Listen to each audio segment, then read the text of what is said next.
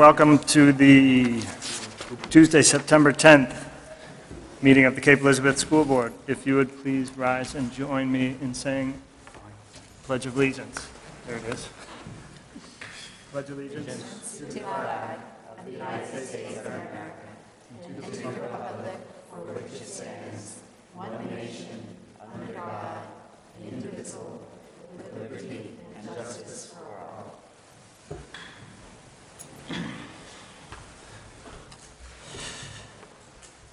So, do we have any adjustments to tonight's agenda?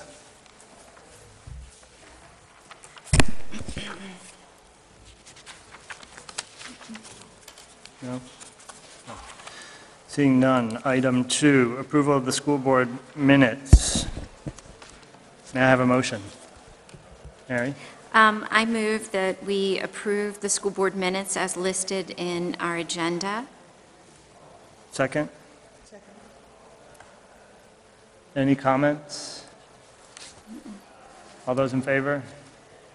All right, we remember how to do this.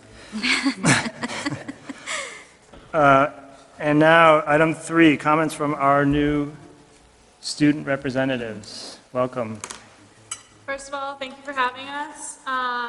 Basically, it's just been the first week of school, and we've noticed that the freshmen are adjusting very well. Everybody's been very busy getting back into the regular routine, going day to day, changing classes. The junior class is busy planning the upcoming homecoming and Spirit Week, and we also have a dance tentatively planned for October 19th, which will be the first one in 3 years if it does follow through. Not all iPads have been distributed to students yet. That is due to some confusion with insurance forms and just general confusion as to when you can receive your iPads. I personally helped with the distribution of the iPads for the freshmen, and it didn't go quite as smoothly as it could have, so possibly next year we could develop a new plan for that distribution. Okay, hi, I'm Tim Hartel, and I'm a senior. And as a senior, and the entire senior class is nervous and excited for the whole college application process. Ms. Nell has been exceptionally helpful with the new Common App and with helping to revise essays. The entire process has been really eased by the guidance department's stellar assistance. Also, the Freshling program is going off without a hitch, and the freshmen seem to be really adapting well to the high school climate. The transition from school to summer has been going really well, except for, as Sierra said earlier, the whole iPad retrieval process, which has been kind of confused and a little bit slow this year. But aside from that, everything's going well. And also one more thing. Maine's highest court, the Supreme Judicial Court, will be holding 3 actual hearings in the Cape Elizabeth High School auditorium on October 9th. These hearings will be at 8:55, 9:55, and 10:55. If you can make it, we would love to have the school board members attend one or more of these hearings. All students in the grades 10, 11, and 12 will see at least one of these hearings, and students taking AP Government will see all 3, and will have the opportunity to join all the 7 of the court's justices for lunch after the hearings. Teachers will prepare students in advance of hearings based on materials that the court provides, so students will be able to follow the arguments presented. And this session is part of the court's outreach system, and each year the court holds hearings in 3 main high schools, and the court coordinator in this program is court administrator and former town council member Mary Ann Lynch. Yeah. Thank you. Any questions for student representatives? Does the Maine Supreme Court let you know what those cases are that will be heard? I don't believe that they are going to be telling us what they are in advance. Okay. Just that they will be discussing them. And are they actual cases being tried in the schools? Is that what you said? Yes, Jen? I believe so, yes. So there'll be witnesses and Or I think that maybe it will just be the discussion of the cases just that the have already discussion? happened. Oh, Yeah. okay. That sounds interesting. Sure. Sounds interesting. Thank you, Jeff. We will be getting information from the court. The Supreme Judicial Court is strictly an appeals court, So these are not trials that are happening. These are oral arguments based on trials that have been previously heard and decided, and one side or the other has appealed the decision of the lower court. The court will give us information about the specific cases, and they'll be sending us copies of, I'm not sure if it's digested copies of the entire briefs that the lawyers on both sides have presented, and then we'll work through the teachers to make sure that students have a reasonably good understanding so that they can make sense of the arguments that are being made. Great. Just a supplement.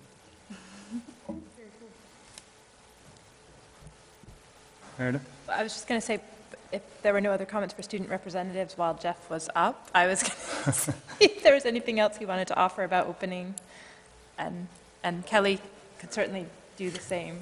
Just thinking, Absolutely. since it's the beginning of the school year, it might be nice to hear from our administrators.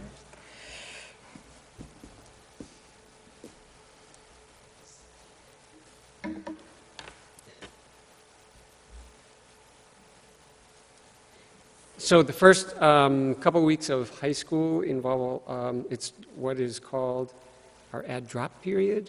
So our students are sort of figuring out exactly where they're going to be settling for courses. We're watching section numbers and class sizes and all that sort of information. I do know that our overall student population is somewhat up from what it was last year and somewhat up from what we expected it to be. But we're still working through that as families notify us if they've left, even though we haven't gotten official word. Our high school open house is tomorrow night for high school parents. So parents will follow their student schedule and meet their students' teachers and hear about the courses that they're taking. That should be a fun night. And I think parents should be well prepped for that evening, talking with their students to get their schedules. I do want to comment that we've had already some great senior leadership in the high school, accepting and understanding some changes that we've made to try to make the school even more comfortable for all students of all grades, and that's been really great. I will say in particular that we had a wonderful senior leadership at the Friday night football game the other night, a large cheering section, and universally positive, energetic crowd right until the very end, even though we lost. But the fan section was just fantastic, and the team is in sort of rebuilding this year. I will second what's here and Tim have said is that we have still things to learn about getting all the iPads out to students at the beginning of the year. We know that. We're not pretending that it's been done perfectly, but we're learning, and the only thing I will say is we will do it better next year than this year, but right now they're in the hands of about 85 to 90% of our students, and a much higher percentage of our freshmen, I think, is about 99% of our ninth graders.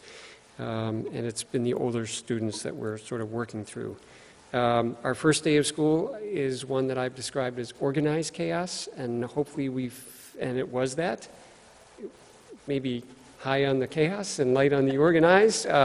From some perspectives, we try to cram in every possible disruption for the beginning of the year on the very first day. And since then, I think the students have been settling into more of a routine.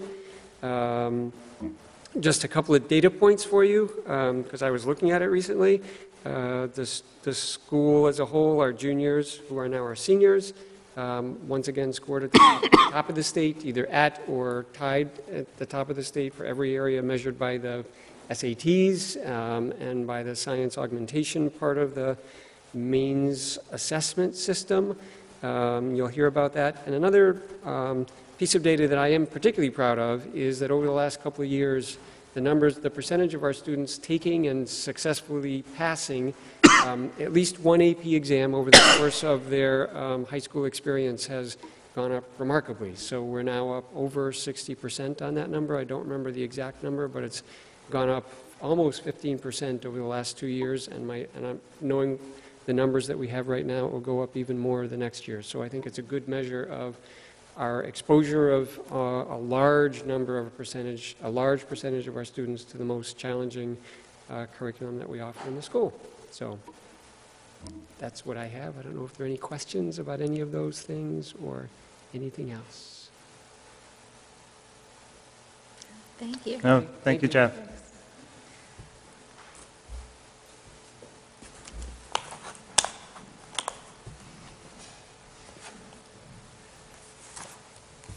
Good Kelly? evening. Pond Cove has gotten off to a fabulous start this year. Last week on Tuesday, we welcomed back grades 1 through 4, and last week went really well. And yesterday, we welcomed our kindergartners. And other than maybe in height, you really wouldn't know. It was indistinguishable how excited and ready they were for school as with their grades 1 through 4 counterparts. So that went very, very well. And I really credit the kindergarten team and the supportive parents who came last week when the students were administered some early assessments, and they took dry bus runs, and it went really, really well.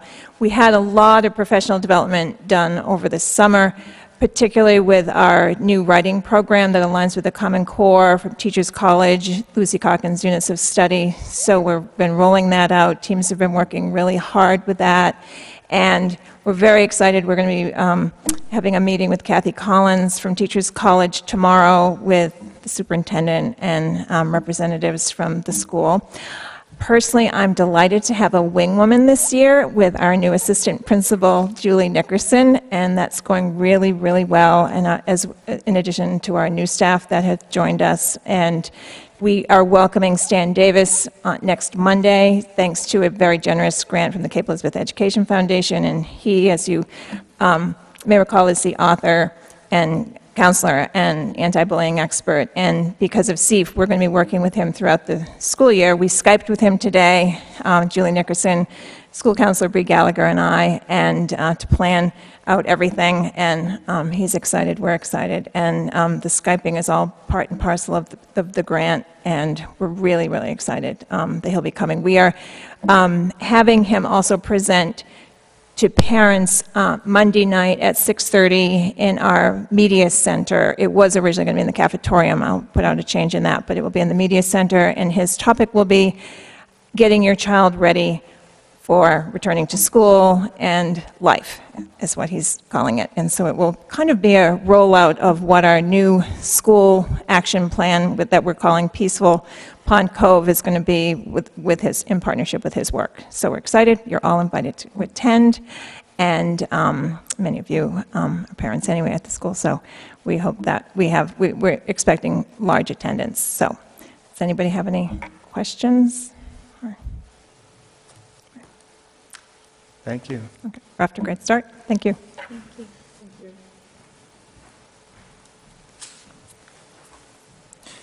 All right, on to item 4, comments from the public on agenda items.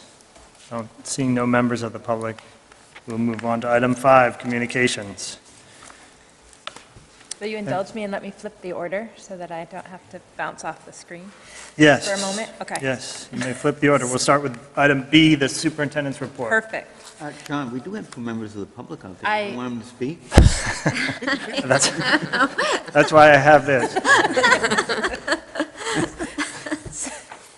So, as you've heard from multiple folks, it's the opening of the school year, and I want to say a special thanks to our facilities and maintenance employees across the district. We were able to open the year with facilities in great shape, and that's in spite of a number of projects that were completed this summer. So down to the wire in some cases, but folks worked collaboratively to get everything ready. It was a really positive opening day for employees across the district. We have a gathering at the high school traditionally, where we bring all the staff together across the district and we recognize staff for their anniversary years. Just to note that there's a lot of longevity in this district, and we recognized 3 people with 25 years of experience, 2 people who reached the 30-year mark, and 5 people who have more than 30 years of experience at the district. And I want to just single out the top most senior employee in the district, who is Andrea Kayer at the high school, who has been with the district for 38 years as a high school teacher. We also, on that day, CEEF, the Cape Elizabeth Education Foundation, presents awards to some faculty in the district, and high school social worker Pam Vos received the Tim Thompson Award, and Pond Cove librarian Cameron Rosenblum received the Elaine Brunell Award. As you've heard, our IT staff was also really busy this summer. We have iPads now at our middle school, so one-to-one for all of our 7th and 8th graders, and we also have, for the second full year, one-to-one iPads for all of our high school students. And with the changes in the Milty program, there are now 2 devices per teacher at our middle school and high school. So as well as some changes in how apps are deployed and some of those things. So a lot of transitions for our IT staff, and as Jeff pointed out, some of that's been a little bumpy, not from a lack of effort, but it really is a challenge to manage that number of devices in a pretty short window of time. 7th and 8th graders will be receiving their iPads next week, I believe. The open house for parents are scheduled for Monday and Tuesday. Transportation, our bus runs seem to be working. As always at the beginning of the year, we are sort of troubleshooting as we go, and our transportation department is really responsive to those phone calls, and we do our best to make those adjustments. We keep a spare driver available in case we have excess ridership at particular stops, and so far it seems to be working out for us, but we always keep an eye on those for the first couple weeks. Enrollment, again, you've heard few changes there. Our total district enrollment is only 2 students fewer than what we had last year. We projected that we would be down about 24 students, so that didn't happen. It's pretty flat. Pond Cove welcomed about 50 new students. About 30 new students arrived at the middle school and about 15 at the high school. So again, some students left, but you can imagine what it takes to register 50 new students at the elementary level and to make sure all that paperwork is complete before school opens. So Pond Cove had 16 more students than we had projected. The middle school had 19 more students than we had projected, and my numbers say the high school was down about 10 students. But again, as Jeff pointed out, it's early for us. These are really preliminary enrollment numbers. We report our enrollment to the state on October 1st. So. We also monitor where we are within class size guidelines. So at K2, all of our classes fall within the guidelines. At grade 3 and 4, we have a couple of classes that are at 23 students, above the recommended 22. At the middle school, all grades 5 through 8 have a few classes that are at 23 and 1 or 2 that are at 24. And as Jeff said, it's still the add drop period at the high school, so they're still monitoring that, but we're keeping our eye in particular on AP Biology, a couple of advanced algebra classes, Latin, and there are a few others. We'll keep you posted on that. You can expect an update at our next meeting. We are offering world language to our 2nd graders this year for the first time, so they have 2 30-minute classes a week. It's the year for French, so all of our 2nd graders are practicing their French language skills, which is very exciting. And at the end of September, we expect the information to be coming home soon. We'll be offering an after-school exploratory Mandarin Chinese program for middle school students in partnership with the University of Southern Maine's Confucius Institute, which is launching for the first time this year. So again, you should expect to see, if you're a parent of a middle schooler, that information coming home soon. Kelly mentioned the work with Stan Davis that's going on at Pond Cove around school climate and bullying. And the middle school and high school will also be working, as you've heard before, with Steve Wessler this year on those same issues. So there's a lot of overlap. Upcoming open houses. Our middle school principal isn't with us tonight because he is at the 5th and 6th grade open house. 7th and 8th grade open house will be this Thursday. Pond Cove is on the 26th, as is senior parent night. The high school already had open house for 9th graders. I think sophomores are tomorrow night, and juniors. If you're a parent of a junior, check the calendar. I'm sorry. And we'll give you some more detail also at your next meeting on all of the professional development work that occurred this summer. We're still collecting back some of the reports on those, so we'll give you an updated report on that, as well as lay out for you some of the work that's happening this school year, as those dates and projects are being finalized. I think that concludes that. Thank you. So we move on then to this strategic plan presentation, and look at this. You don't have to get up and walk around. I don't have to get up. There are perks to everything. Let's see.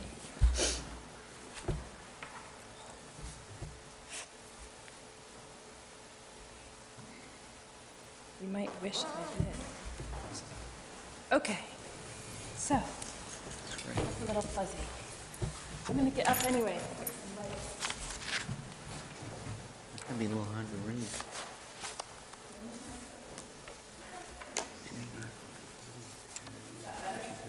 Yes. Yes.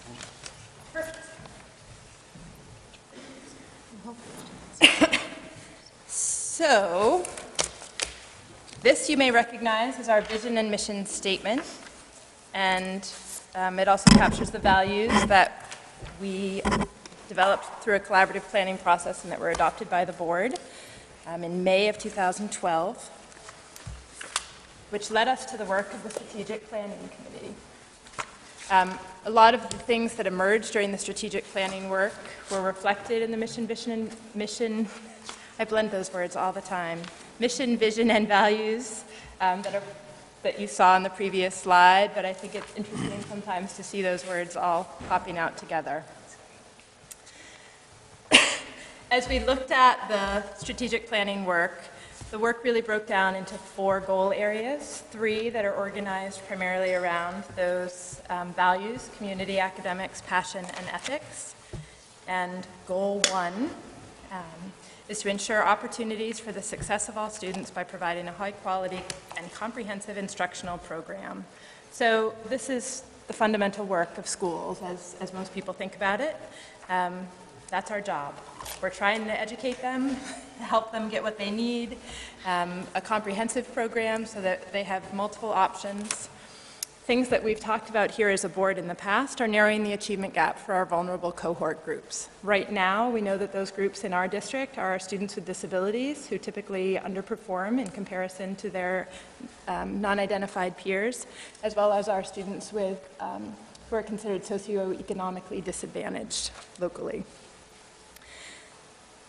In addition, we want to make sure that our curriculum is well articulated and coordinated K-12.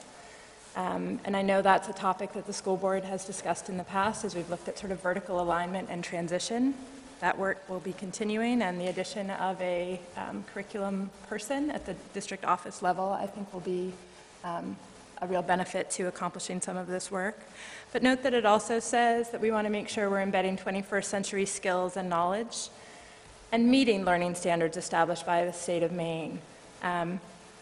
In many cases, we exceed the learning standards established by the state of Maine, but every student should be able to meet them, and that again, is part of our fundamental work.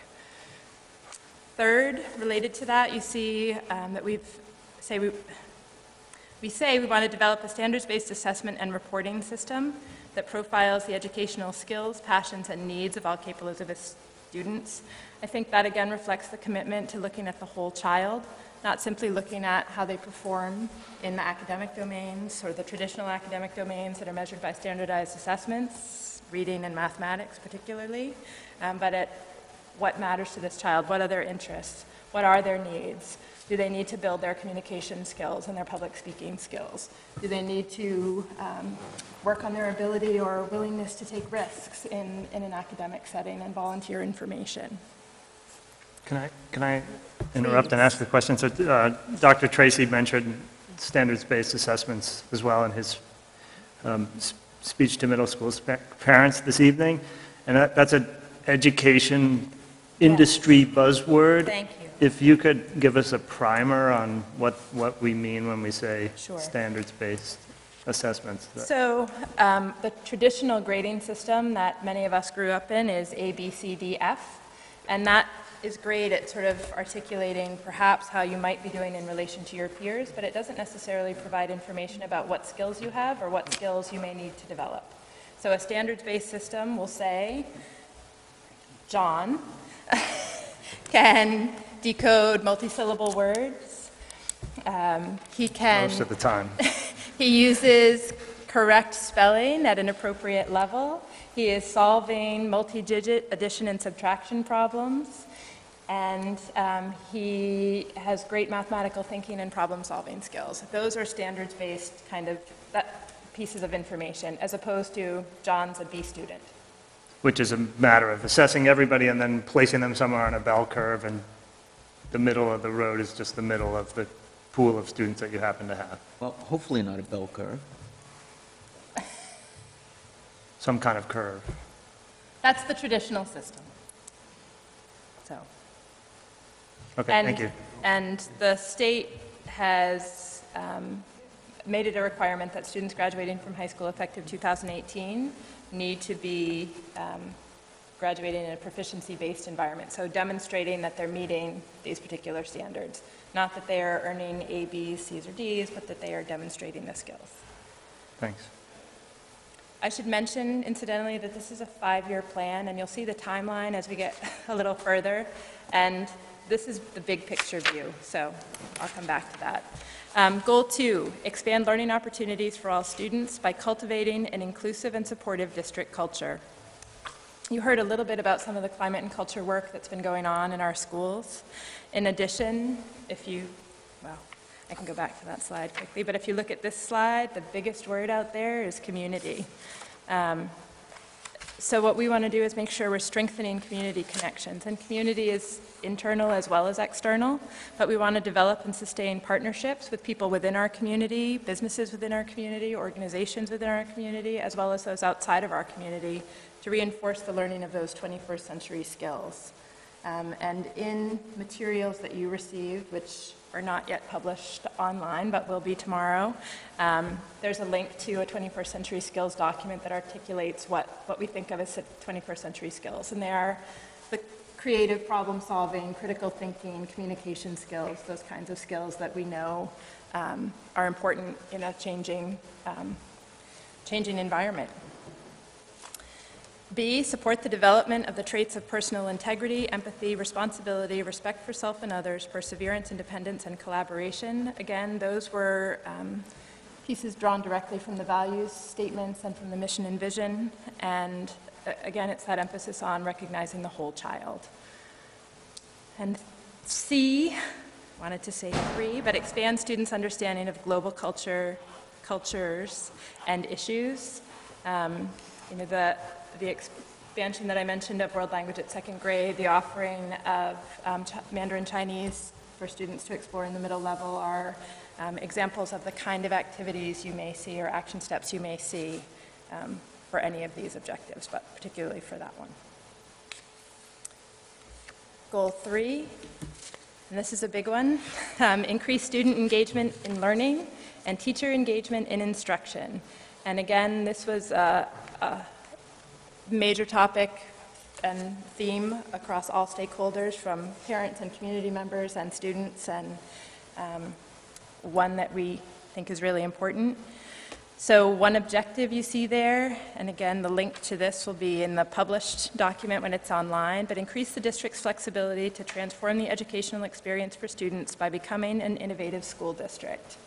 The state established a law a couple of years ago saying that districts can declare themselves innovative school districts by presenting a plan to the Department of Education. And that plan will allow you to say, gosh, we like that you say the school year is 175 days, but we'd rather do 166 days because we want to build in some more professional development, or we want to have some other types of activities for students outside of a traditional school calendar. Or it would allow us to push back on state rules that say your graduation requirements can only be met by, X, Y, and Z. And we want to say, well, we're still going to meet those standards requirements, but we want to do it in a slightly different way.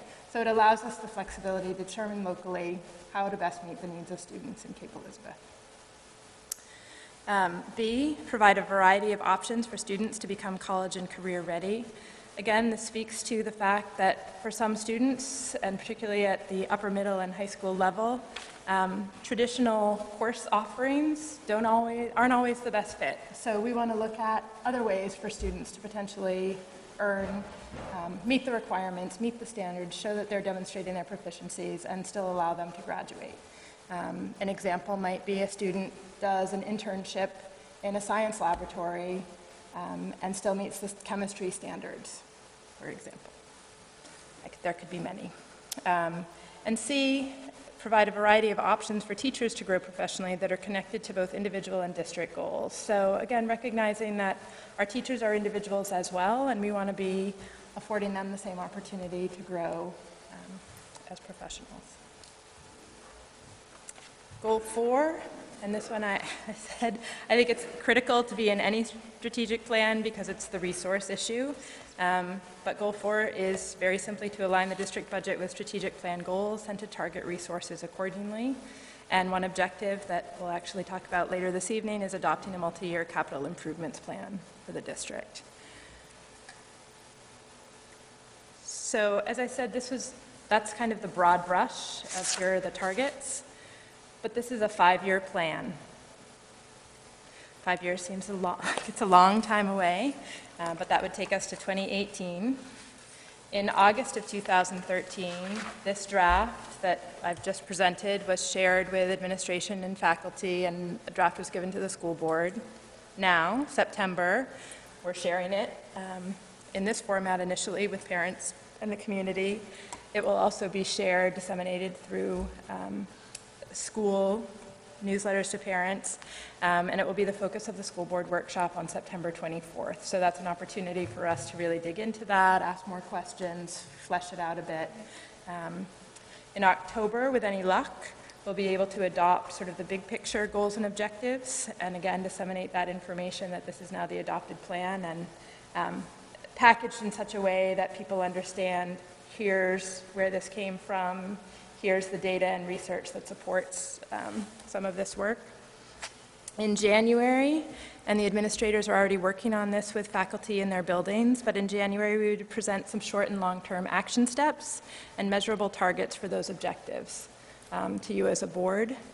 And then we would be giving you progress reports at least twice a year between now and, bless me, 2018, on how the work is going towards those strategic plan goals and objectives. And so by no means does what you see here outline every single thing that's going to be happening in the district related to these goals, but I think what it does do is encapsulate the direction that the district is trying to move in, or that the community has articulated as a direction that it would like to see the district move in. And then the people within our schools are going to be helping to spell out exactly how we're going to get there. So we'll have an opportunity at our workshop to discuss this in more detail, but if people have questions now is a good time. Sure. Meredith, if you could just comment, I know a big request from citizens has been, for lack of a better word, benchmarking and objectives. So, maybe someone seeing the broader goals and objectives, maybe if you could just peel back the onion a little bit. And January 2014, would you envision for each objective, for those that are more measurable, there's very specific targets, so we can hold ourselves accountable, stakeholders will know how we're progressing. Yes, I would. And again, January may feel like a long time away, but it's right around the corner for us, and I think it's important for faculty and folks within the building to have an opportunity to help really flesh out what are those targets and what's achievable. I mean, there's professional development work that's tied to some of this. There's work with students that's going to be occurring along the way. But I think it's realistic to expect that there'll be measurable targets. And again, and some of those are the action step itself may be the measurable target, but others will be measurement pieces that you can expect to see. Great, thank you. David?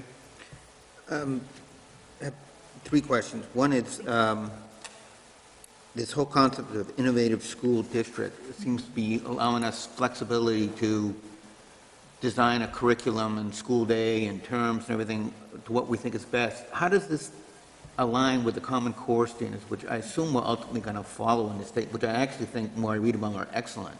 I mean, we wouldn't use that to modify the Common Core, maybe to implement it better or differently? Yeah, exactly. I mean, right now I'm not sure where the state's going to be standing with the Common Core, to be frank, David, but again, But we can still do it even if the state says we don't have to. Yes, we can. And we've already been doing work on the Common Core. So yeah, the idea isn't to throw out the things that are good or great. The idea is to really examine each thing carefully and to think about what makes the most sense for us locally. I think you would hear from most folks here that the Common Core has great information in it, and that we don't disagree with those standards. In some cases, our local standards are higher than some of the Common Core expectations, but not across the board. I guess I only have 2 questions. I'll shorten it to 2. Just when you say goal 4, you said the objective was to adopt a if we're going to make an innovative school district, it's going to involve probably, but potentially more money than simply a capital improvement plan. So it's, if our objectives to align our school budget, it's going to be more than bricks and mortars, it's going to be other things. So I would just suggest, It is. I don't disagree with that. I mean, I think we do a budget annually, and to say align the budget, and then to say under objectives, I don't disagree with you. I'm open to suggestions in that, and I think that would be a great thing to discuss at the workshop. right. But I agree. I would There are just other suggest reasons. a B to that, about aligning our operating budget. Perfect. Mary?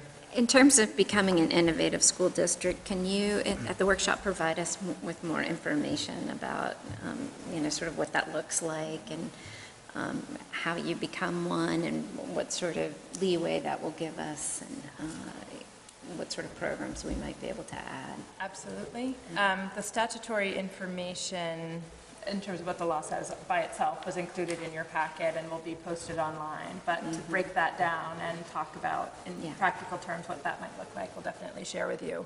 And part of the answer is, I don't know all of the components of that yet. I think that's part of the journey as we do this work together, is what are we going to bump into that's getting in the way of our ability to best meet the needs of our learners here in Cape Elizabeth. And I think that's part of the conversation that's going to be happening, in each school as well as at the district level. Okay. But I will definitely be able to share some examples. That's great.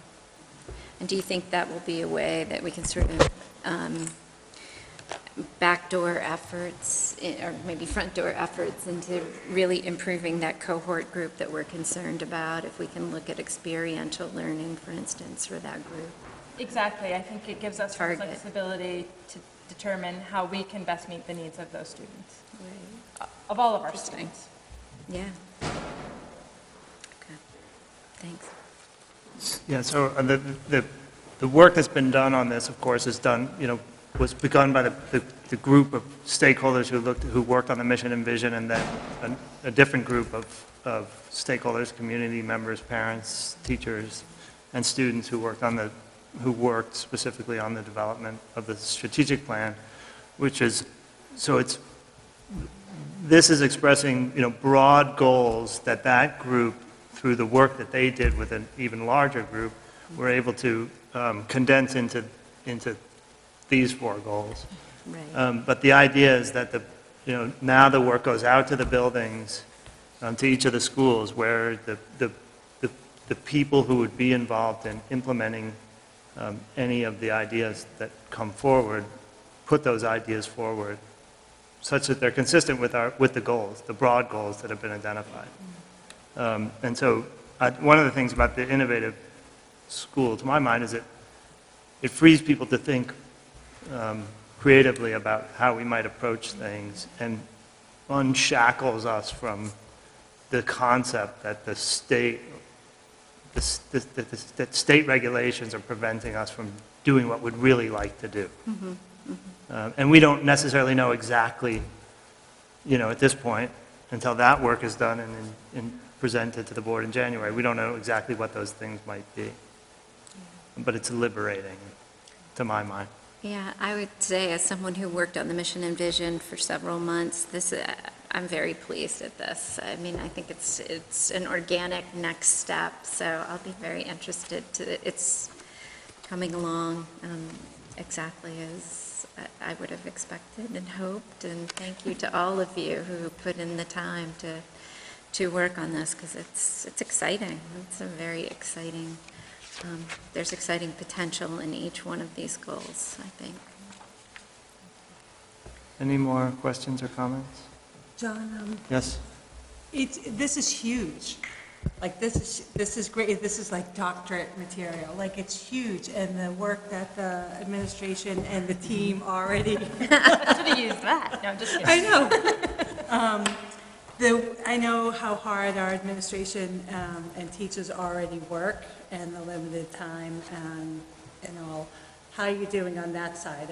I know we have the budget, but how are we doing on managing the think tank versus the real work?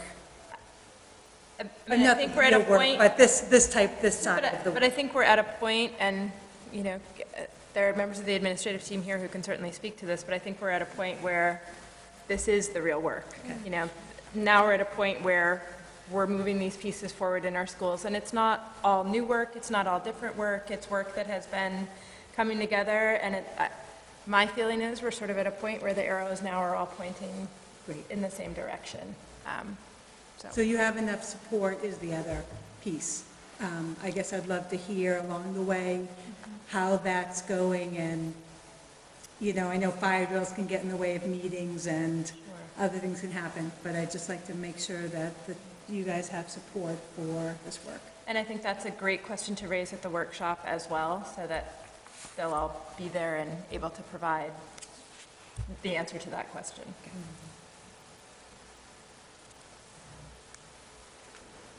Thank you, Meredith. On to item 6, new business, 6A. May I have a motion?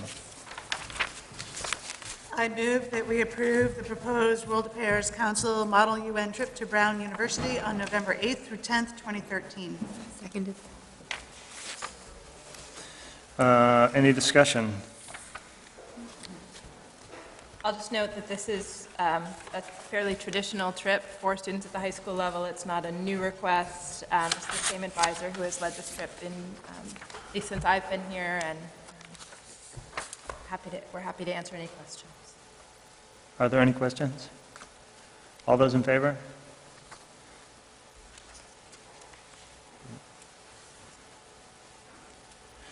Item B, may I have a motion?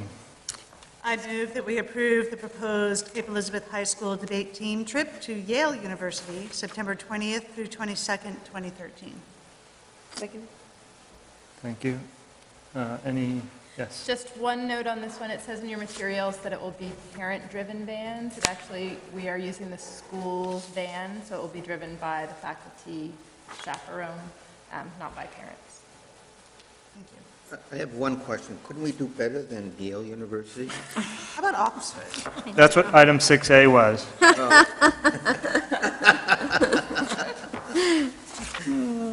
Nobody will get that but you. Watching at home. Brown. This may have something to Yeah. do with alma mater members. Is there any other discussion? Any real discussion? Ouch. All those in favor? All right, 6-0. Michael's out. Item C, Joe.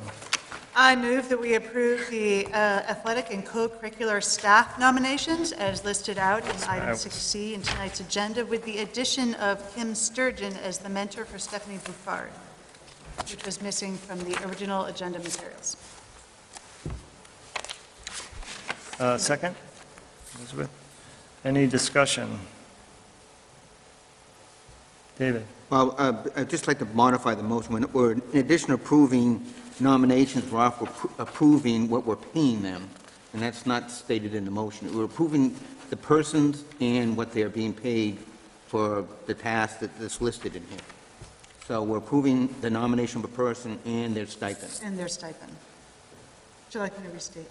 Yes, please. I would be glad to. I move that we approve the following athletic and co-curricular staff nominations and their associated stipends, with the addition of Kim Sturgeon as the mentor for Stephanie Buffard, as laid out in our agenda in item 6C for this evening. Second.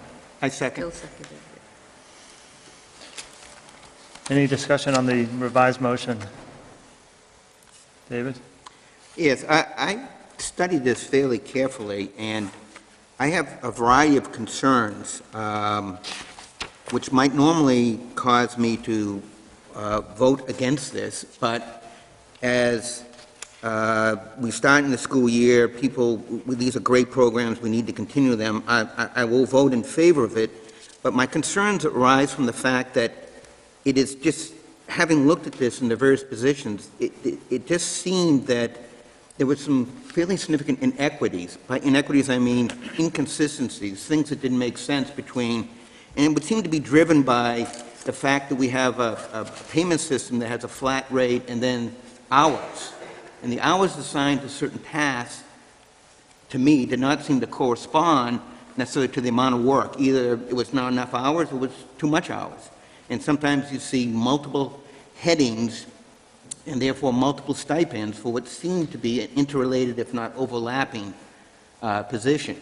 And then when I looked into how this all evolved, it turns out that we decide the rate and ultimately the stipend, but the key component, which is the number of hours as well as the activity, is decided by a committee of which we are not in any ways near the majority of that committee. And I think it's something that we should consider this year, that we should take this task back to the committee level, and if we have to change contracts or policy, whatever necessary, do it. And we should have much more control. This just for co-curricular, not mentoring, not sports, just co-curricular. It's at least $100,000. That's a lot of money. We should have more information on how it's being spent, how much is being spent, and for what. So, as I said, I looked at this, and I would normally raise, knowing me, 20 questions about what seems to be, just doesn't make, I just don't get it. It just doesn't seem to make sense. Some of which I know, certain things I know they're putting in more hours than that. Other things I don't know much about, it seems like there's an awful lot of hours. So I will support it, but I strongly urge that we consider moving this to a school board, in whatever fashion we do it. We have much more input and control over how this is done. Thank you. Are there any other comments? All those in favor? We'll break the new desk. All right, I'm sorry, Joe, I got ahead of myself. Item 6D was the one I meant to steer in your direction, Joe, so I'll steer it in your direction now. Okay, I'm on the hot seat tonight. Yes. It made every motion, well, not the first one. And corrected on a motion. Hopefully I can get this one right. Okay, so I move that we, well, what would the motion actually be, David? Because it's not really for a second reading, it's an adoption at this stage. Yeah, I move that we adopt the following policies for second reading as listed out in our tonight's agenda is item 6D. And delete. And the deletion or recommended for no changes. Is there a second? Oh, go ahead. Okay. Is there any discussion?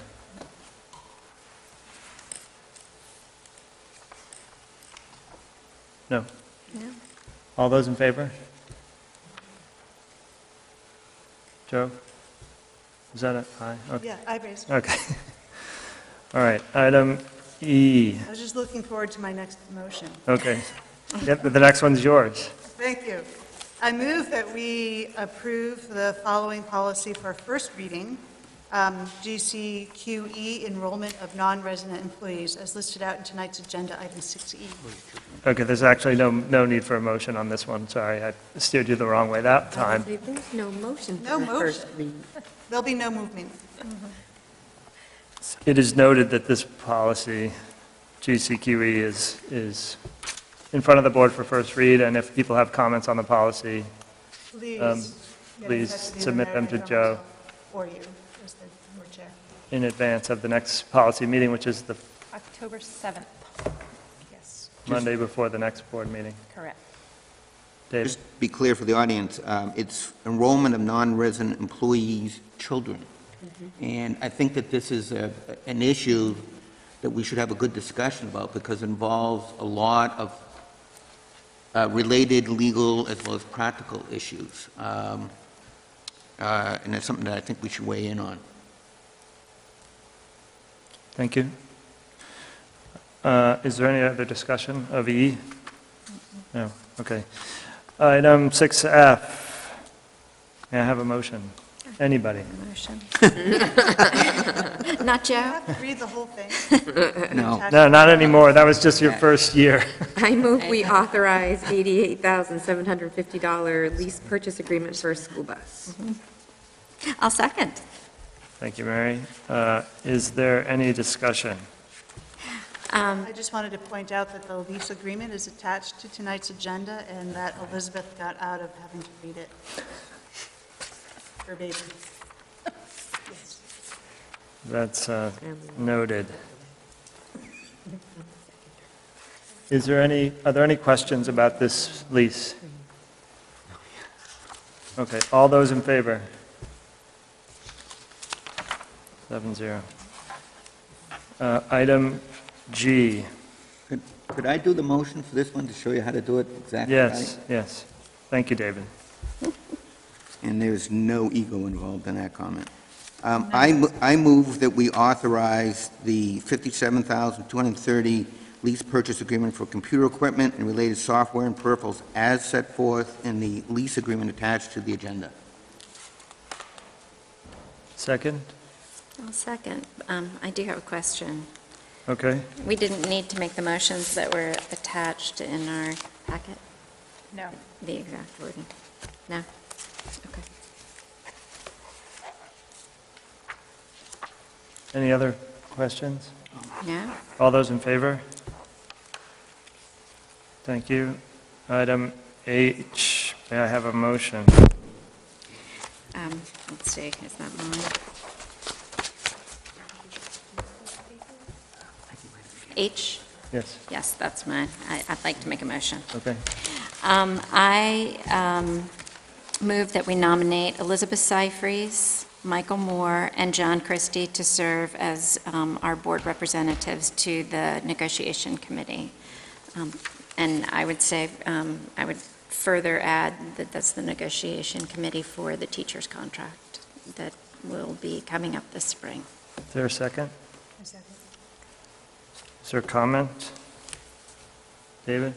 I'm glad that Mary made her motion specific, that committee is for that particular contract. Yes. I think it would be a bit helpful, John, if you describe a little bit the slightly different process we're going to utilize this year for about school board involvement in assisting the negotiating committee. So every year, typically every year, there is a collective bargaining group whose agreement or contract expires and has to be renegotiated. This year there are two collective bargaining groups. One is the teachers group and one is the administrators group. Tonight we're just talking about board representatives to the board group that will bargain on behalf of the board with the teachers union. This is the teacher salary and benefits in that they represent a large portion of our annual budget. This negotiation is an important negotiation to the board. And we will be meeting as a negotiation committee in advance of those negotiations to talk about board goals. And then we'll meet as a board in advance of those negotiations to talk about board goals, so that we have a clear understanding of the board objectives going into those negotiations. Does that address what you were hoping to? Thank you, John. Okay. Is there any other discussion? All those in favor? Thank you, and thank you, Michael and Elizabeth, for serving on that team.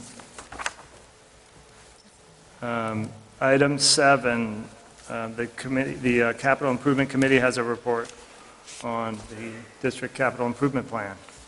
Yes, we do. So I think Michael's going to present this on behalf of the Buildings and Grounds Committee, and you can cue me when you want me to work through the slides. But here's the cover sheet. Thank you very much. So I'm going to present the plan for the schools, community services, and the pool. It's out of the capital stewardship plan. And the Buildings and Grounds Committee was composed of the superintendent, Pauline Portria, the business manager, and Greg Marles, the director of facilities and maintenance, and myself, the school board finance chair. This is the next step in a process that we started, 3 or 4 years ago by developing a long-term plan, updating the plan, and I just want to give everyone an update on where the Building and Grounds Committee stands and the next step. So, slide 2. Based on the Building and Grounds internal review and external engineering study that was done, the overall confirmation is that capital improvement needs at the schools, the community services department, and the pool will need to increase. Based on internal review and the external study, the current facilities or facilities footprint, we believe, provides sufficient capacity to meet student enrollment and community usage projections. That's based on population growth, enrollment trends. Item 3, and it's very critical, that a scheduled asset maintenance and capital investment are needed to sustain the quality of buildings, facilities, and infrastructure, and we'll go into more detail on that. And then the last item, the big bullet point, is the scheduled bond retirements that relate to the school debt that was issued, 20 years ago, provides sufficient capital to fund this plan in a tax-neutral manner. For those in the community that are new to this topic, this process started 3 years ago. Most recently, the Buildings and Grounds Committee was formed around 9 months ago, and there was a direct charge from the school board on delivering certain items, and this is a timeline of those deliverables. The first was to do an overall capital improvement projects review and present those findings to the school board. That was done on June 18th. That just looked at overall needs and didn't look at funding options. The next obvious item was to look at funding options for the school and community services and pool. The reason we treat those separately is those are different budgets. So you'll have the school budget, and then there's a separate budget for community services in the pool. This report represents our preliminary analysis and recommendations. I just want to highlight, whenever you do a long-range plan of 10 years, the numbers may change in terms of when a project needs to be done. Is it 2017 or 18? And you may have minor changes in estimates, but we're very confident in the overall findings and recommendations.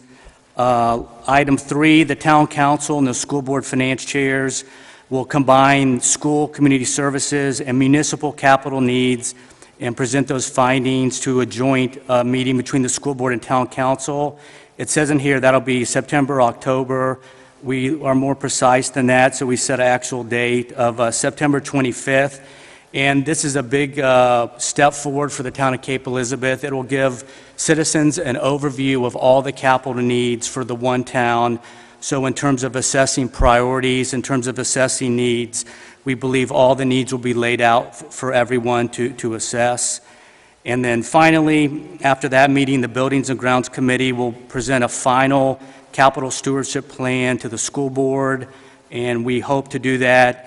Won't happen in September. It'll happen after that meeting, so hopefully in the October timeframe. And in this too long a slide, the final bullet point will be the school board will then, I'm confident, will take the necessary next steps to implement the plan to make sure the assets at the school, community services, and pool are well maintained. So school CIP overview.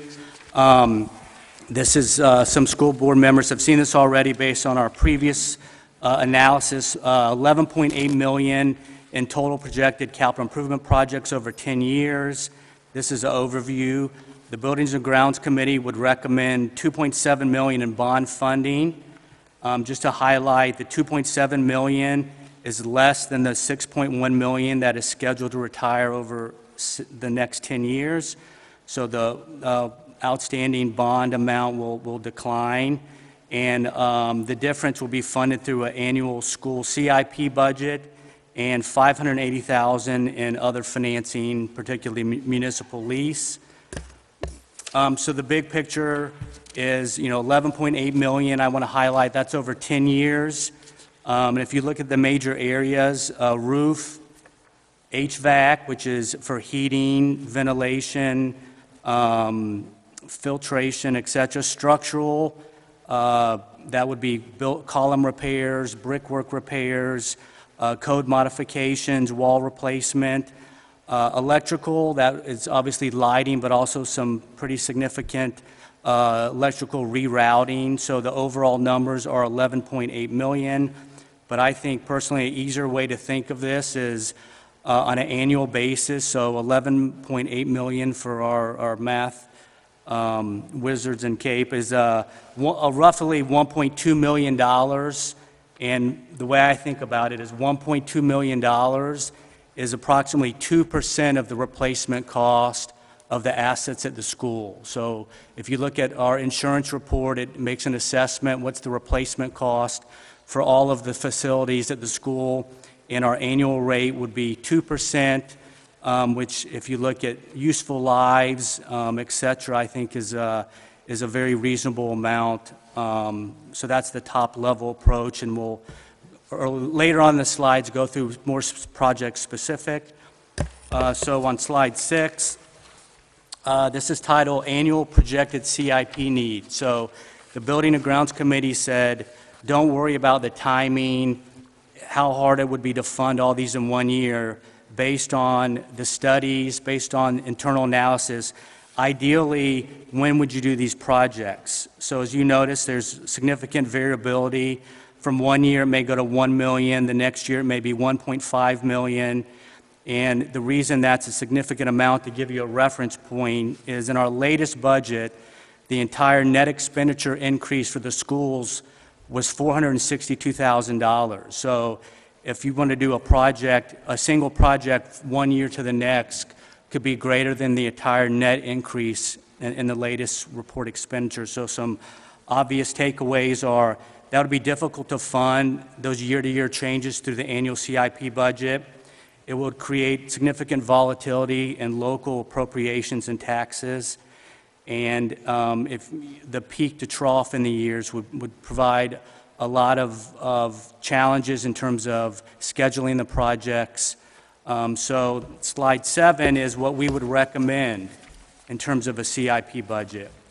As you can see, there's some peak years, 2016, and it should say 2022, and we'll go through this later. But in the peak years, which is the blue bar is the school recommended CIP, and the red bar is what would be funded through lease and fund projects. So in the big years, that would the red bar would represent funding sources other than the annual school budget, such as bonds and leases. It provides a more predictable and more manageable process. If you look at that, your annual CIP budget would be between $850,000 to $1 million, depending on the year, and we believe it would reduce volatility for the budget, reduce volatility for taxpayers, and more importantly, it would really help position the district to address what we think are very needed asset maintenance investments. So slide 8, our rationale for recommending school fund bonding. One, there's multiple large dollar projects, like I mentioned. Trying to do a couple $300,000, $500,000 projects in 1 year would create a lot of volatility for the budget and for tax reasons. So, one, we recognize that would be difficult to fund those to the annual CIP budget, and we also think it would reduce annual volatility in taxes. 2, most of these projects are 15 to 20-year lives, and we think prudent stewardship would share the cost of these projects between current taxpayers and future taxpayers. 3, these projects are not discretionary nor expansionary and cannot be deferred. In other words, they must be done. And we believe if you do scheduled asset maintenance, it will reduce difficult, a scenario where you're paying more for a future expenditure than if you had made it on a scheduled basis. And the last item, we believe it provides an opportunity to reduce overall annual tax impact for the school CIP budget. One note of caution, The total CIP and debt service expenditure for the school district is less than 8% of the total school budget. So these tax numbers relate to a very small part of the overall budget. With that said, if the plan was adopted, the single largest annual tax increase would be 0.15%.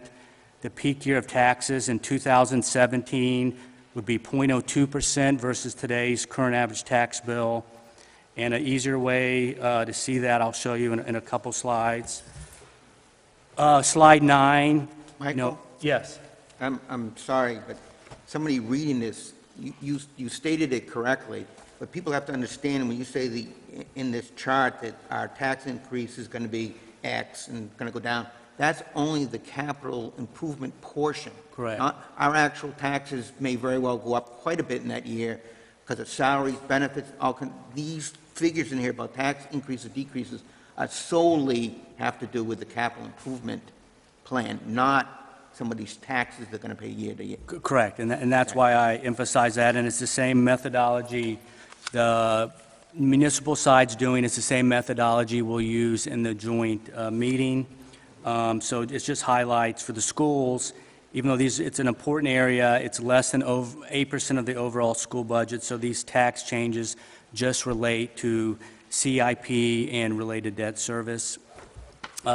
Page 9, sometimes it's easier to see, well, what are these projects? 2015 middle school boiler plant replacement, 2016 roof replacement at the high school, roof replacement at the middle school, roof replacement at Pond Cove, rooftop heating recovery unit replacement, and I'm sure everyone can read the other items, but like we highlighted, these are not expansionary projects. These are investments that if you make now, you reduce the likelihood of higher capital needs because you haven't made it what are needed investments. Page 10, this represents the capital improvements budget only. This is what would be funded as a dollar for dollar through the annual school budget. It excludes the debt service payments, but based on using bond funding, we think it creates a predictable amount in the budget. And the reason that's so important is I think if people know and have an idea of future expenditures, it's easier to budget, and hopefully future school boards will stay focused on why it's important to fund capital improvements, and if we think if it's at a more predictable, stable amount, it'll be easier to understand and fund.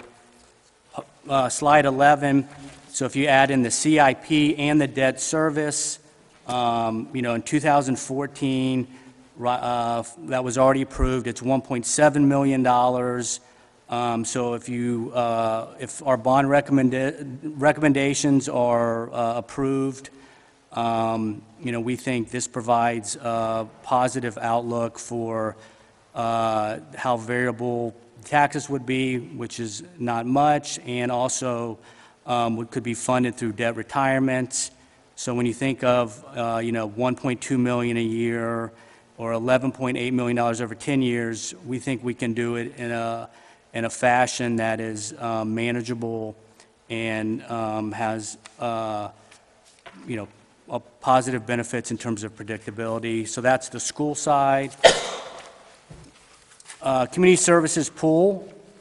As you know, the school board has oversight for the community services and pool budget. I'd also like to highlight there's the advisory commission that we hope to help empower them a little bit more in the future in terms of their goals and responsibilities, but that's another topic. So for community services and pool, it's $2.2 million. Community services is $537,000, pools $1.7 million. The reason we break out the pool, it's a separate building than the community services building. It shares, it's a building space that's shared with the high school, and I believe it also identifies some very specific needs that go along with having a pool as a public facility. We recommend $1 million in bond municipal lease funding. The remainder would be funded through the annual community services pool CIP budget. I think we know the format on 13. There's structural, roof, HVAC, the same categories, and when we provide a final report, you'll even have more detail than you want on all the individual projects, but that gives you an overview. That's just for community services of $537,000, and then you look at the pool of $1.7 million. The two big items are roof and HVAC equipment. There's also very pool-specific projects of heating the water, some other items. It's a wonderful asset that we feel that some investments need to be made to maintain them. Slide 15, it's the same format. If we could do it, if you could do it each year, not worry about volatility, that's what it would look like. It would be difficult to fund through the annual community services CIP budget. Slide 16. Provides a more predictable roadmap to do this, and I would just highlight when people focus on the numbers that the majority of the needs at the pool and the community services are in 2020 and beyond. So even though there's some significant needs, there's also luckily a time, multiple years to focus on the plan, assess, refine the plan if needed. But it would be a mistake not to address these issues, given how critical community services and the pool is to the community, and that there are significant capital needs to sustain the programs that have such broad support in the community. 17, the bond rationale is very similar, and I would even argue, given the community services budget, and it's much smaller, so the magnitude of a $300,000 project for community services is much greater than if it was for the school or on the municipal side, but it doesn't take away the fact that these are long-life projects. Roof replacement, HVAC equipment cannot be deferred. I guess you could refer it, I'm not sure about that, but. And one thing, if you notice the school, that we looked at the school needs and that there's an opportunity to, through prudent management, have it in the years 20 and 21 decline. That would provide some excess flexibility to fund the community services and pool needs that are in 2021. So I'd also like to make a caveat. The tax increase numbers here are just for capital improvement projects only, if you look at the single largest annual tax increase would be 0.29%, the peak year would be 0.4%, and we can go into more detail, but 18 lays out what the projects are. I know this is an exciting projects, but these are mandatory, must-do pool and roof replacement, HVAC system replacement, and there's some other very pool-specific needs that are in the budget that won't be bonded that will need to be addressed. So if you look at slide 19, this is only if you did it through, this is CIP only. It doesn't include debt service. Slide 20 is the tax impact, and here's a critical point. This assumes no community services pool user fee increases. It's another discussion as a community we need to have in terms of funding, the fee versus subsidization at community services and pool. So the tax impact could be lower based on, fee changes, just as the tax impact could be lower based on energy savings. Those are too challenging to predict at this point, so this is kind of taking the most conservative assumption, laying that out, and then the last slide in summary. I think this is our fourth meeting. I know Greg's, as a school board discussing this, I know the facilities directors put in 400+ hours on this project. The Buildings and Grounds Committee has met I think 5 or 6 times, and several 100 Excel spreadsheets back and forth. We've looked at hundreds of pages of external studies. We've looked at insurance reports, top-down and bottoms-up analysis. We've looked at every single project that's included in this analysis, and we're very confident that the capital needs are clear, and more importantly, they're required. These aren't expansionary projects. These are roof replacements, equipment replacements, structural replacements, code related that have to be done. Second point is we know there's broad stakeholder use of the facilities in Cape Elizabeth, pool, community services, the school, obviously on the municipal side, there's library, town hall, the transfer station, the trails of Cape Elizabeth. If you have a car, I assume you use our roads.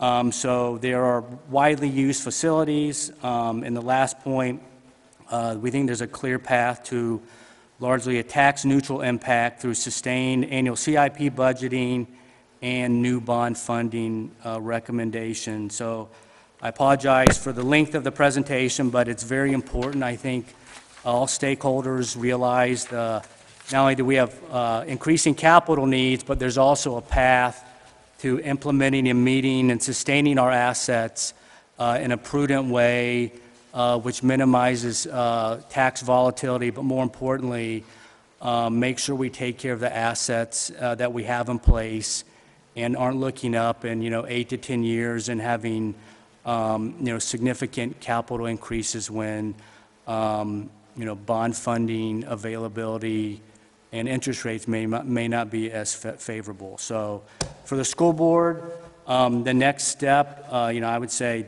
obviously you can ask questions. We're not asking you to approve this. We'll have a final report after we have the joint town council and school board meeting.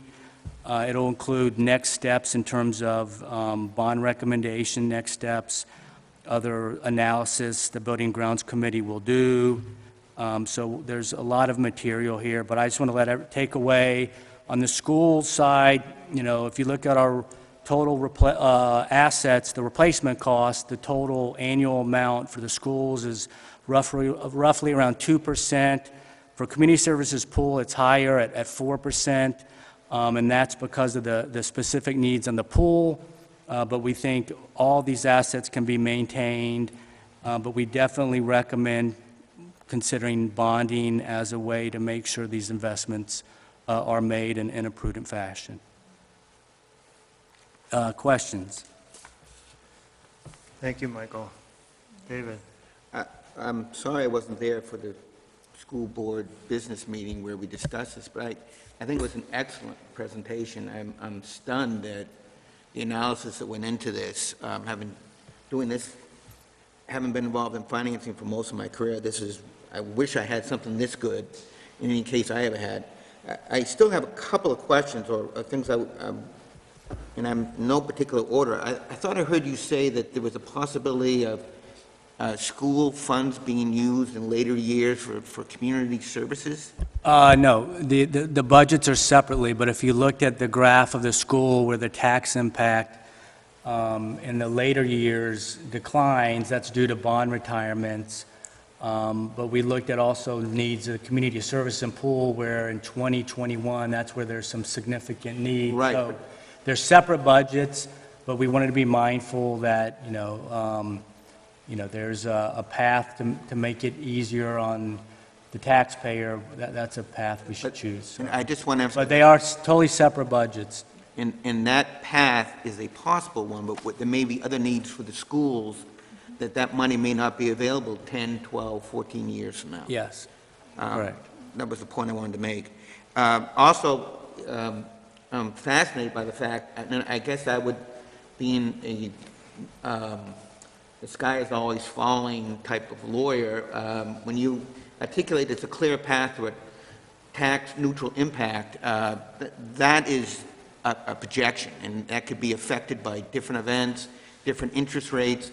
We are in no way guaranteeing that this will always be a tax-neutral impact. Any particular year it could have one, in particular years it might not. I don't want anybody to get the impression that we're selling this that it's tax-neutral, because it could very well not be. Correct, but I agree that it's not, but I think a big focus on doing this and laying out all the needs as one town is so stakeholders can make decisions on, what are the overall needs. That's why we're highlighting that represents less than 7% of the school budget.